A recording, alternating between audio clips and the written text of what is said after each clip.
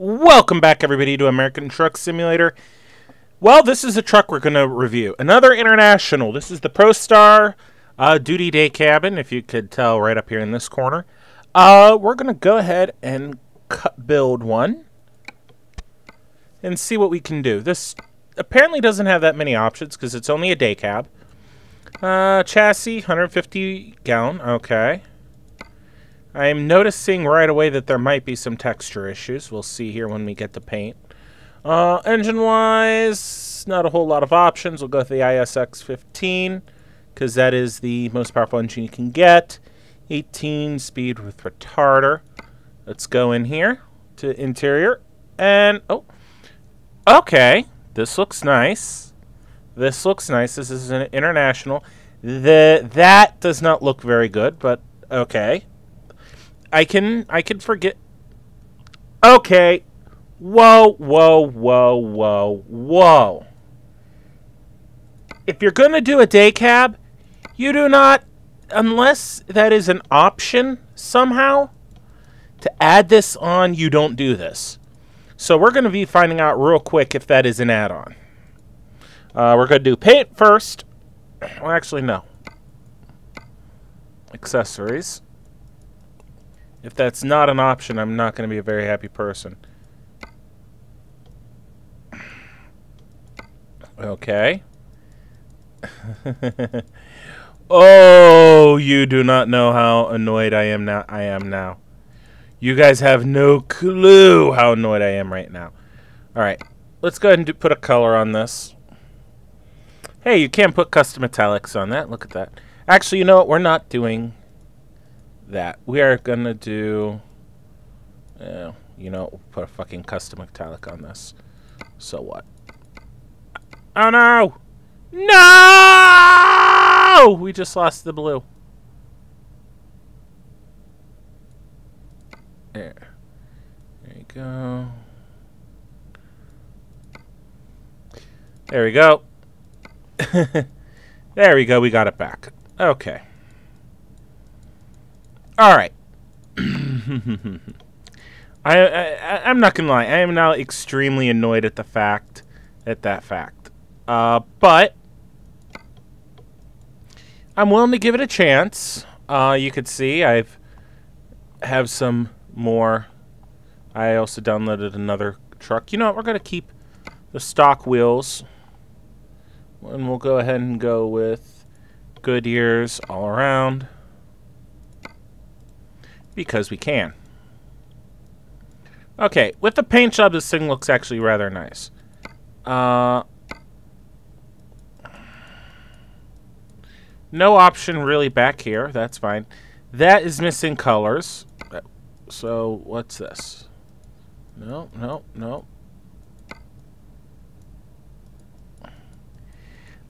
I'm sorry, guys. That is really going to piss me off.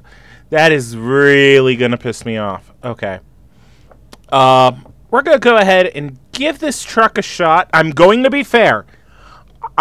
Just because of this issue, I do not really want to take this out on the road. I really don't. You don't know how bad I don't. But I have to give the truck a fair shot on the road. I have to do a thorough review. That is how I am. Unless the truck doesn't have sounds, then I'm just going to do like I did in the previous video. So, exterior-wise, this is a nice-looking truck. I don't like the shifters all the way up there. It's kind of telling me that there were other trucks that kind of made this one. And I think that's a little cheap. And I think it's a little lazy. But we will see. Actually, and look at that. There's a collision right there as well. All right. Anyway, we're going to go ahead, check this truck out, get it on the road, and we'll see if it gets better or if it gets any worse. Alrighty, guys. I've already driven this thing across the street, and I already have pretty much a little bit of an idea on this truck. Interior-wise, it's not bad. All right, the gauges are nice and easy to read. Not much of anything really works except for the parking brake there, as well as, I can't... Ah, come on. The switch there for the, lights.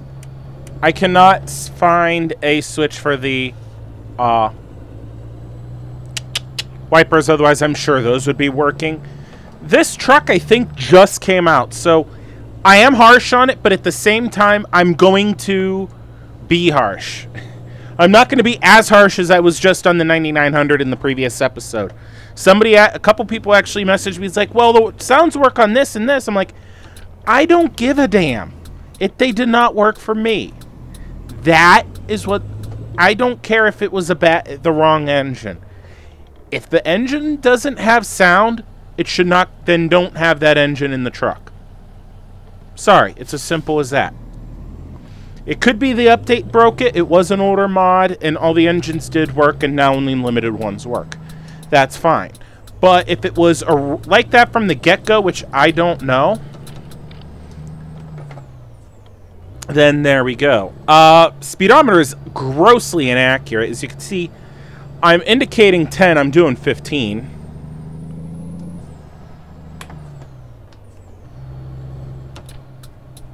I do like the turn signal sound. The only indicator I believe we have is that turn signal that you see. Because I just turned my hazard lights on. That's my right blinker. So, oh well.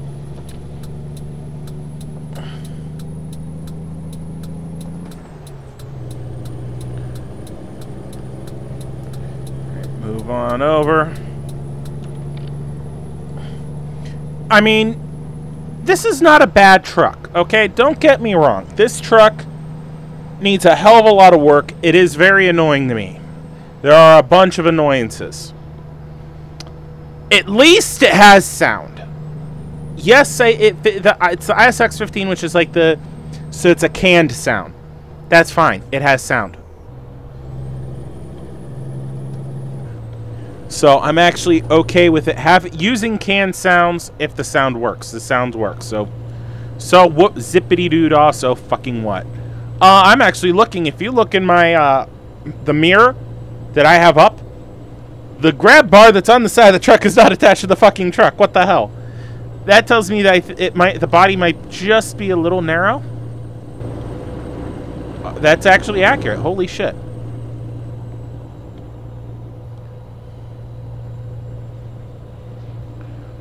Alright, and it looks like that mirror, these mirrors suffer from this itis where you have to look at them a certain way or they won't work. Since that one's kind of blocked by the GPS unit, I'm going to worry more about this one. Plus, I have the inside mirror, the exterior mirror up anyway, so I don't really need to worry about it. So now, actually, we're reading slow.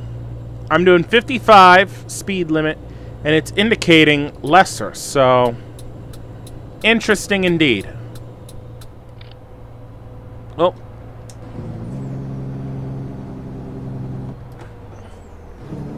Asshole.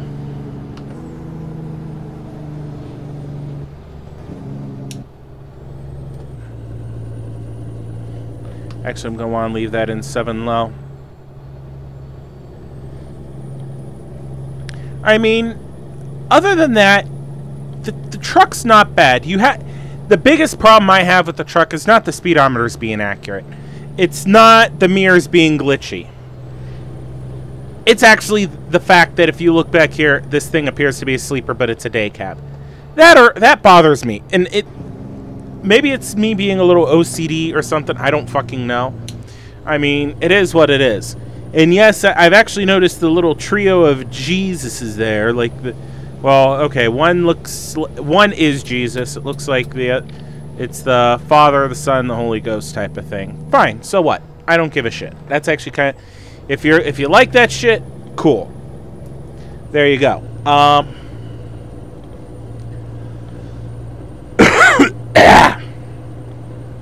Anyway. I don't have a whole lot to talk about this truck. I really don't.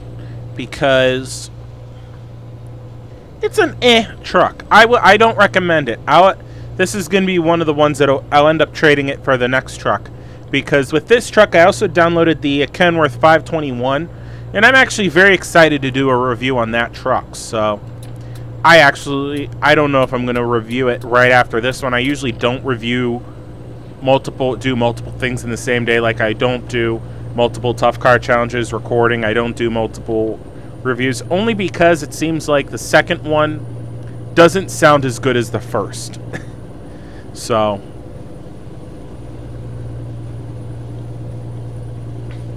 but that's my opinion, and I have no clue what they're going on about. Ooh, shit.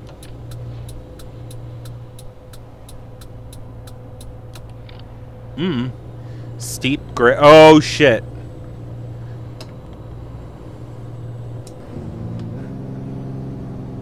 I'm going to start slowing down now.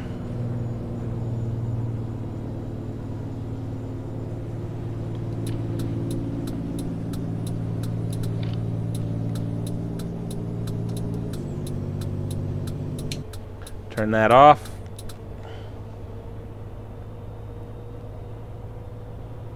Actually, I need to stay over here. Come on, baby, slow down.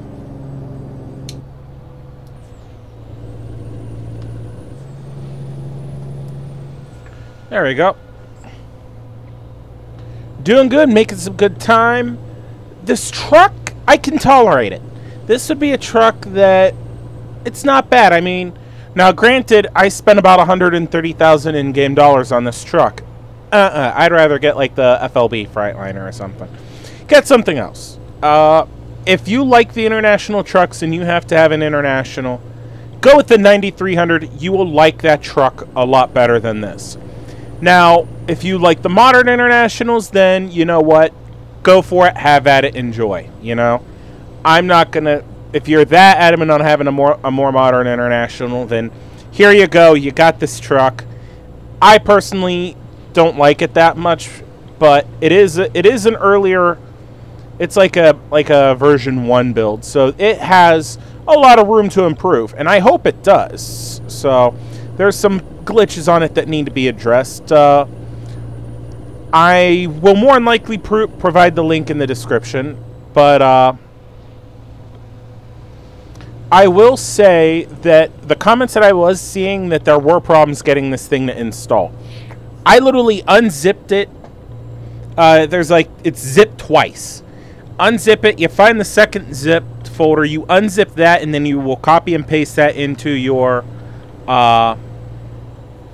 mods folder for American Truck Simulator and the Documents American Truck Simulator. That's how you get this thing installed. I might have missed it by doing that. That might explain why there's like a texture missing on the fifth wheel. That it might explain some of the weird shit going on with this thing. Fucking asshole in a Lincoln.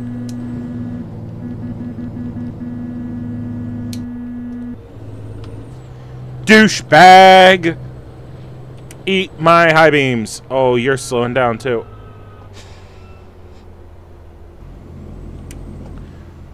Really?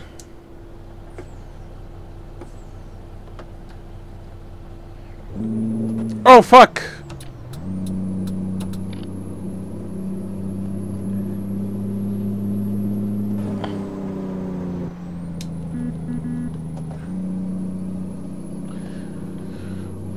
Oh, you fucker.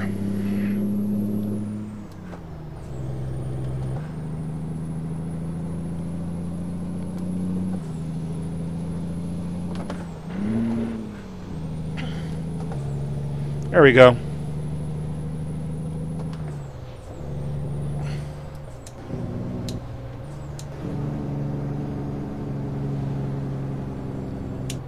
God, have I told you guys that I do... Oh, shit. I really do like some of the modifications they've done to this map redo. Because, God, that is gorgeous. Fucking gorgeous. I love it. Amazing. But I hope everybody's doing well. You guys are going to notice that there was a video this morning. I'm not going to lie. I was recording some with my buddy Eric. we're recording some space engineer shit, and it is going to be fucking epic. We take 2 ships. Well, I bloop one in from the workshop. He modifies a ship that he had, and we pretty much just lay waste into each other. It was a hell of a lot of fun. I will not give up any spoilers, simply because you need to watch that when that video comes out, which will either be later this week or over the weekend. Watch it. I'm telling you guys.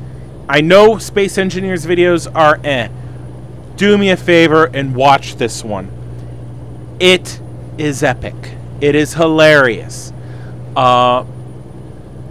Eric pulls a couple rabbits out of his hats, because I'm not going to lie, he's outgunned. It's David versus Goliath, but will Goliath win or will David win? Type of deal. It is epic. But actually, coming back to this, because I just remembered something that I'm contemplating doing. So I'm right now contemplating, well, actually 2 things. 2 things. One, I'm actually in the process, and I say process, I'm on eBay, browsing, looking for some sort of decent, I say cheap but decent video camera, so I could do some vlogging, because I would like to do some of that. Some of you guys have asked me questions about the car I drive, asked me some other stuff, as well as like for when I do shit out and about, like James Computer Skid, Cody Jeep Love 76. Ah, god damn it! Where was he? Anyway, the end of next month, they're coming up from where they live. James lives down near Kentucky, and Cody out in the south. That we're all 3 of us going to go to the Cleveland Auto Show one of the days. That's gonna be a fuckload of fun, and I would like, if I find a camera that I like in time, I'm gonna most likely try to record as much of it as I can, from us just talking about the cars to they do ride and drive, so maybe one of us recording while the other drives the car, that sort of deal, because I feel that would be hilarious. That'd be interesting. And this does have some custom sounds to it, because that was very interesting. That would be a whole lot of fun.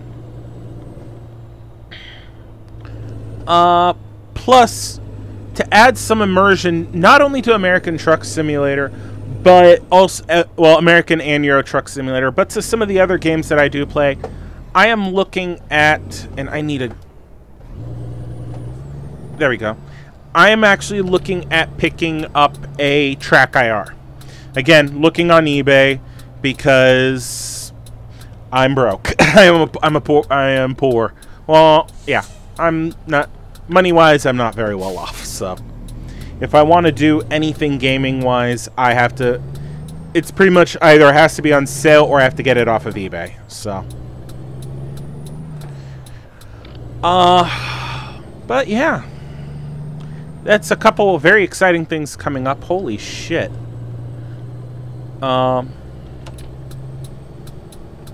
Stuff that I'm actually extremely excited for. So we shall see. I've tried to do vlogs in the past when I've done shit, and they never turned out well because it's like I'm trying to record it on my phone and all this shit. So, alright, where is this trailer supposed to be? Alright, right there.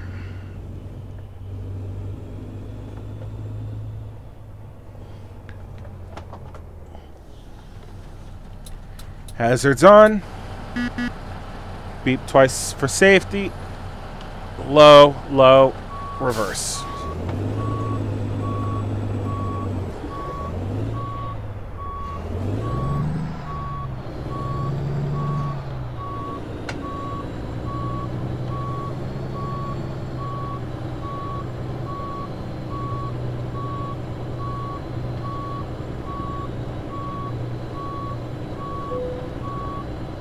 There you go. I got it.